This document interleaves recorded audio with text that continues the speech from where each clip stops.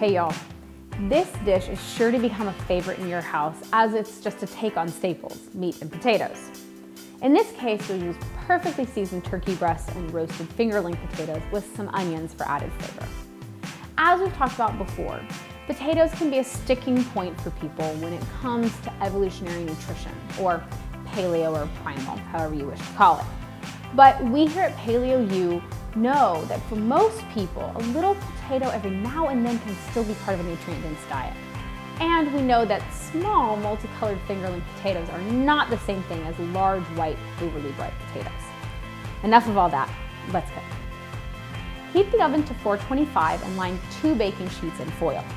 Place the turkey breast on one foil-lined sheet and loosen the skin from the flesh. Pour a little oil under the skin and add a pinch of salt. Use your fingers to spread the oil and salt around over the flesh. Then add a little more oil and a pinch of salt, pepper, and poultry seasoning to the skin. Use your fingers again to spread everything out on top of the skin. Place the turkey breast in the oven and roast for 30 to 40 minutes or until the breast is fully cooked through. That means it'll be white all the way through, the juices will run clear, and the thermometer should read close to 160, 165. Remove that from the oven and cover with foil. Let the turkey rest for 10 minutes. When the turkey has about 25 minutes left to cook, spread the onions and potatoes out on the other foil-lined sheet.